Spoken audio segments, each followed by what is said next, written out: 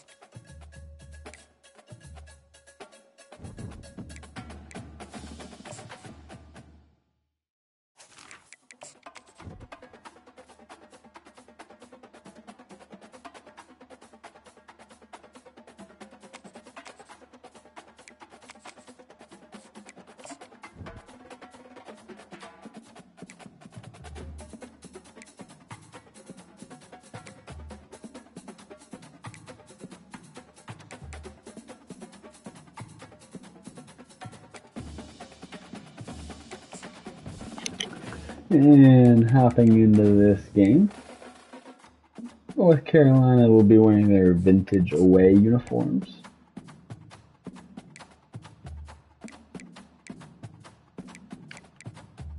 And Virginia will be wearing orange jersey and orange pants with the home blue helmet. And actually, I am just going to go with the navy pants. Let's jump into it, and as always, let's go Heels.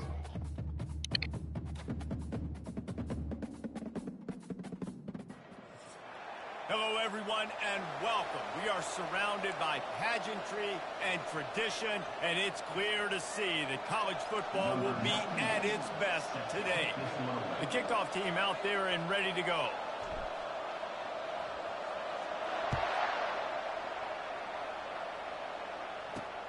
Here he comes from inside his own 5.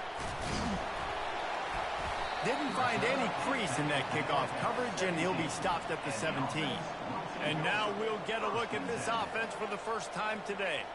These rivalry games can really get the blood pumping, and we'll see who can manage their emotions best early. Everyone's been waiting for this game, right? You know, both of these teams have had this game circled all the way back to the beginning of the offseason, so you got to be able to play under control. With passion, with energy, with hatred. Because it's a rivalry game, they'll keep your emotions in check and making sure I'm controlling what I can control. He'll keep it himself.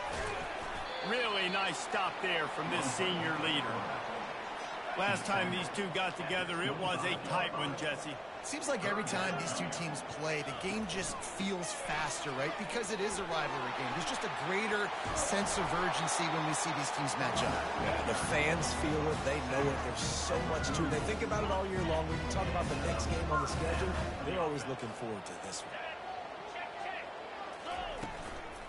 They'll ride the hot hand. And they'll wrestle him to the ground after a short gain.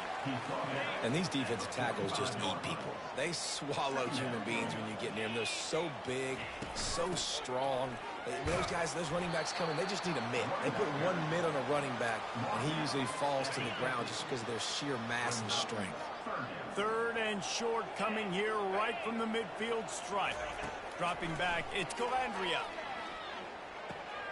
Makes the grab on the left. They've got it inside the 40 and the 39 as they pick up the first down. And now a fresh set of downs for this offense. Give to the back. They bring him down, and he's going to lose a yard on that one. And that play shows you really what this defense is about. It's a difficult one to attack. They're really good. One of the best in the country. They come at you from all angles. So I'm interested to watch. How do you mix up the play calling? How do you keep the defense off balance? Because they are a good one. Now the 8th play of the opening drive, but this time facing third and long. From the gun, wants to pass. He'll try to do it himself. And he gets it just beyond the line of scrimmage before he gets down. It's fourth down, and they'll try the field goal.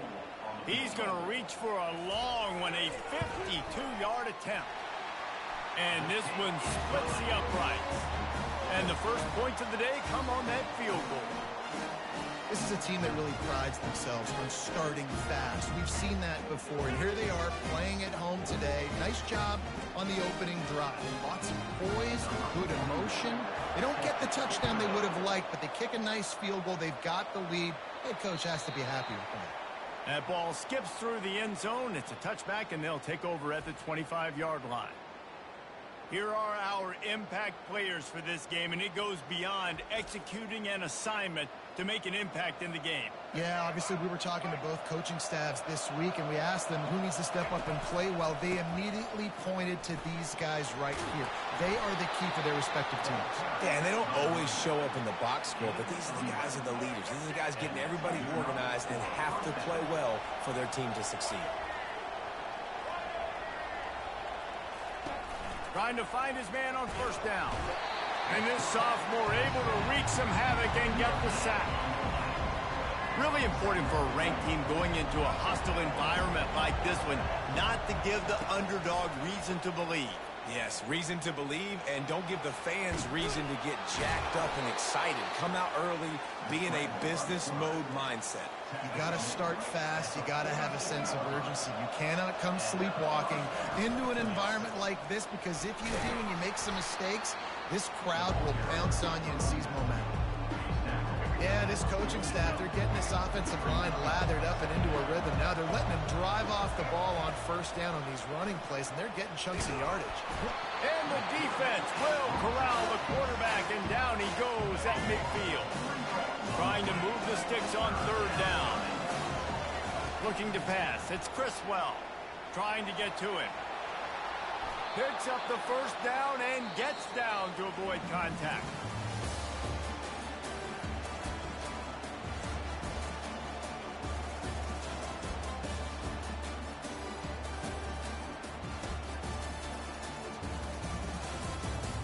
And they've swapped ends of the field, and we'll get it going in the second. Back at it to open the quarter with this first down play. Takes a handoff. It's Barlow. And that's a very productive first down play and bringing up 2nd and 3. Offense walks to the line for play number 7 of the drive. Running to the left. Tackle is made after the first down. And that's all you want, right? You want that first down, understand the situation, understand I got to get north and south, get a first down, get a new set of downs. Pocket starts to collapse. And this sophomore able to wreak some havoc and get the sack. What a great job by this defense setting the tone early. In the first half, they've been hitting the quarterback early and often. Make him feel uncomfortable. Make him feel that pressure. Keep getting him on the ground. That's why they've built the lead. Ball spotted at the 27. They're facing a 3rd and long to try to keep their hopes of a touchdown alive. Fires to the right. And it's incomplete on 3rd down. Nice job by the defense. They're mixing up their look. They're 3rd and long in field goal range. They go zone coverage. So everybody on the back end has the eye on the quarterback, and they're able to break on the ball, force the incompletion. It's good. And that's going to tie it up.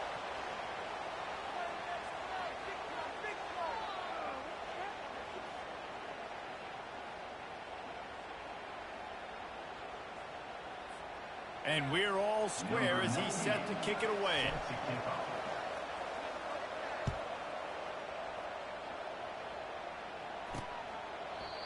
And they thought about a return, then thought better of it. They'll bring it out to the 25. The drive starts from their own 25-yard line. They'll leave it with him. He's dropped behind the line of scrimmage. That'll be a loss of 3. Not what they had in mind to start this drive. Here comes 2nd and 13. Power football with the run.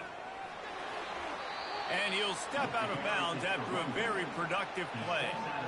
Offensive linemen love to run the power. Why? You run power. You run power. Then you can play action. You don't want that defense to be sitting there saying, it's a pass, having to pass block every play. You've got to keep defenses off balance.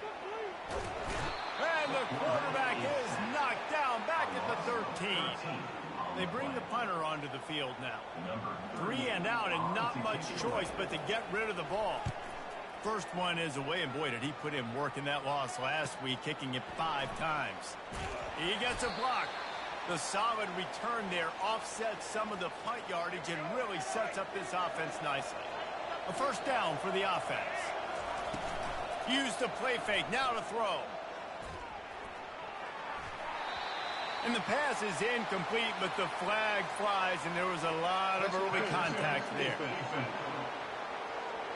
And the defender just way too handsy on that last play. You could see all the contact as the ball was in the air. You simply can't do it, and the referee's caught it. Hand off from the shotgun. And they'll stop him just short of the first down, just inches away from moving the sticks. Line getting set on 2nd down.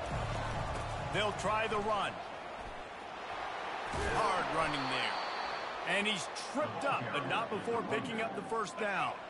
Here's this offense with a fresh set of downs. They'll throw it on first down. Unloads to the wideout. Got him downfield. Makes the easy catch and weaves his way into the end zone for a touchdown. One of the reasons this offense is so exciting to watch, they've got guys that are dangerous after the catch. And if this quarterback gets through his progression, David, gets you in stride, these guys will take it to the house. Man, it's your job to do the rest, right? You hit me in stride where I don't have to stop running. I don't have to break down. It makes it so easy. The connection between quarterback, wide receiver, you can tell this is a good one, and that's why they got 6 on that play. And the extra point is true, and they're on top by 7. About to kick it off after punching it in for the touchdown.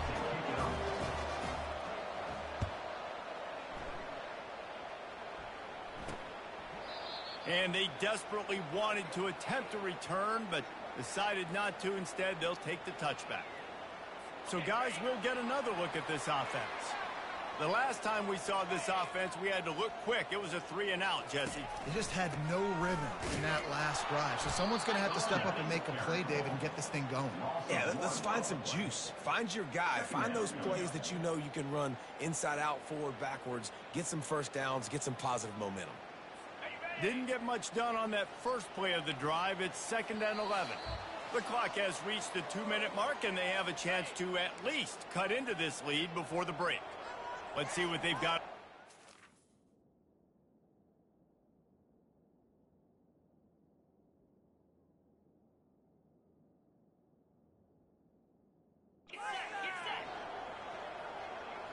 To throw, it's Calandria. Just a solid stop by this sophomore. IndyCar tempo as they head to the line for this 3rd down play. Clock running. From the gun, wants to pass. And the Heat will get home, and the quarterback goes down at the 17. The clock will stop with this timeout from the offense. They'll get a chance to regroup on the sideline. The punt team makes its way onto the field. 3-and-out, they got stuck in reverse. They hope the punt can bail them out. And the returner runs out of real estate as he goes down. Here comes the offense on 1st down.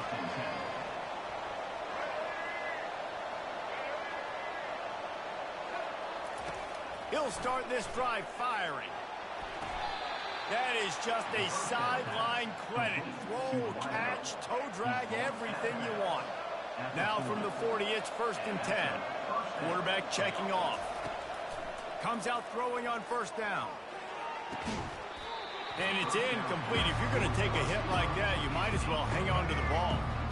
After the misfire, now on 2nd down. He's looking to throw. How about that play to get a hand in there and force the incompletion?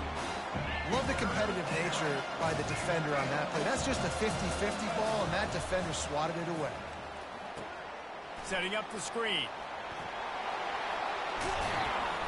They finally get him stopped, but what a good job by that front wall to set up the screen and create some lanes for their running back. He'll just keep slinging it. Trying to escape and get it himself. I think he did a really good job, first of all, keeping his eyes downfield. You can see he wanted to throw the football. But when it's not there, don't force it. Tuck it down. Get some positive yards. A shot toward the end zone. And good coverage there to knock it away and deny the score. Couldn't pick it up on 2nd down. Now they need a couple on 3rd down. Looking to throw for it. With the catch, it's Hampton. Really nice job there of the quarterback reading coverage. He knew exactly where to go with the football and at what exact time. The timing could not have been better. They get the completion on 3rd down, setting up 1st and goal.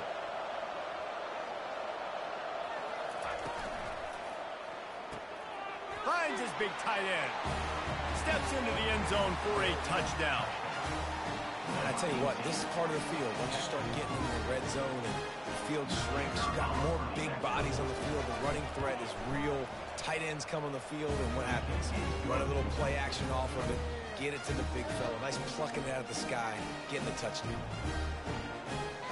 They got the late touchdown on the board, now about to kick it away and hoping the defense can keep them from answering. And he's going to try to return this one. I know he thinks he can house every return, but sometimes you just have to take a knee as he stopped at the 14. Okay, so here comes the offense returning to the field. Back to throw, it's Calandria. Just a short pass to the tight end. And they're able to force him out of bounds after a short pickup. They've got a chance to get out from their own end. 2nd and 6 from the 18. He's looking to throw.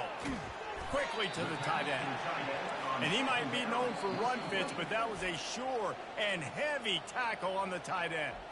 Timeout is called, and it's the defense wanting to make sure that everyone's on the same page for this big down. On the run, it's pace. A little more space, open up that playbook even more as they pick up the 1st down out to the 30. There's a timeout called as this offense tries to find a way to draw a little closer. They'll snap this one from the 30 on 1st and 10.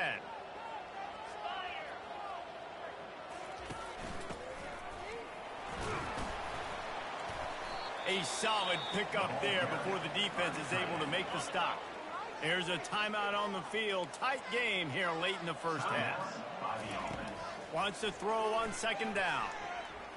They're bringing heat. He's going to take off.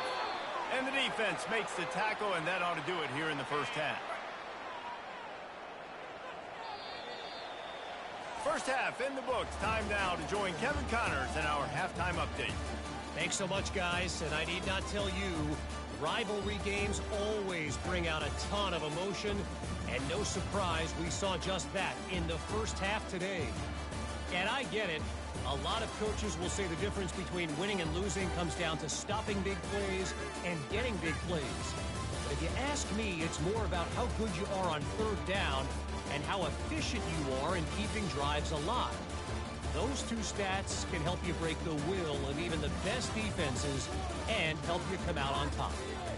With that, let's throw it back to the guys to see how this rivalry matchup plays out. Thanks for that halftime report, Kevin. All lined up and ready to go for a great second half ahead.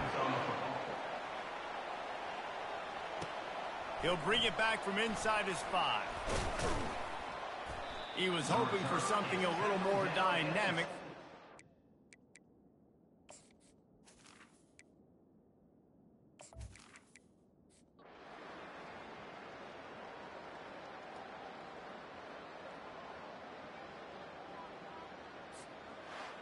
There's a long and storied history of great games between these two rivals, and this chapter adds another to that legacy.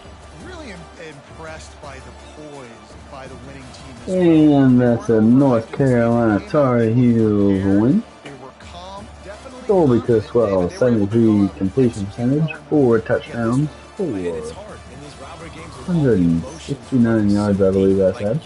Sometimes get overzealous. Sometimes you get too many penalties. It's hard to rein in The final score of 31-6.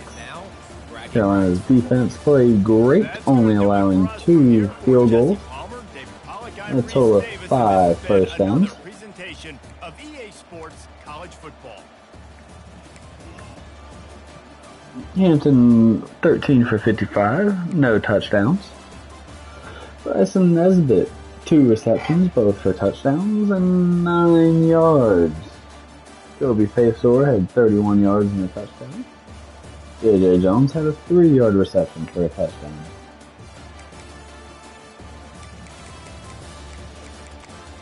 On the defensive end, Atkinson and Ritzy had a sack. No interceptions. 1 forced fumble by Elijah Huzzy. And 2 fumble recoveries from Huzzy. Heck of a game from him.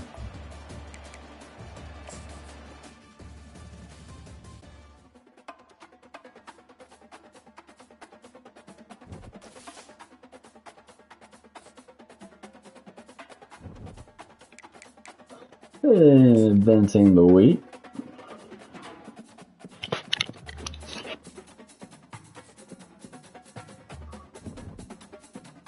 We'll be taking on Florida State this upcoming week in Tallahassee.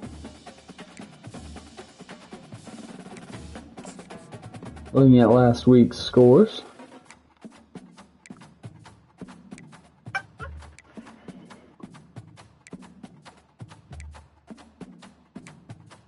Andy kept it close with Texas. Georgia Tech downs Virginia Tech. Nebraska downs Ohio State.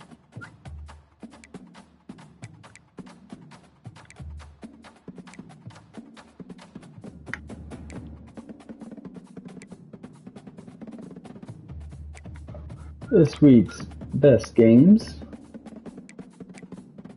Clemson and Louisville, Carolina, Florida State, Oregon, Michigan, Florida, Georgia, Kentucky, Tennessee, Duke, Miami, Ohio State and Penn State, and of course, USC and Washington. Taking a look at this week's top 25. Carolina will be ranked 7th. NC State ranked 9th.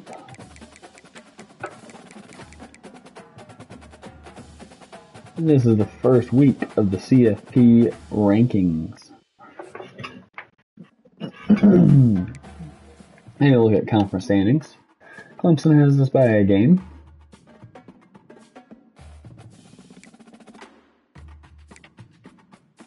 Looking at the Heisman watch. Surprised to not see Marion in here.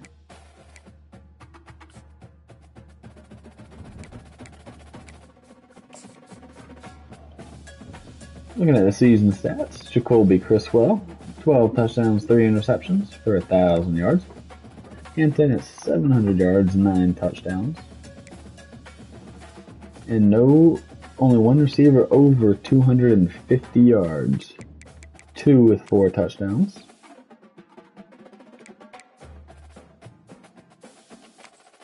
Our sack leader is Kamon Rucker with 8.5. Interception leader is Huzzy with 3. Kamon Rucker, the tackle for loss leader. And our touchdown leader is a Huzzy and Allen, both with pick 6s.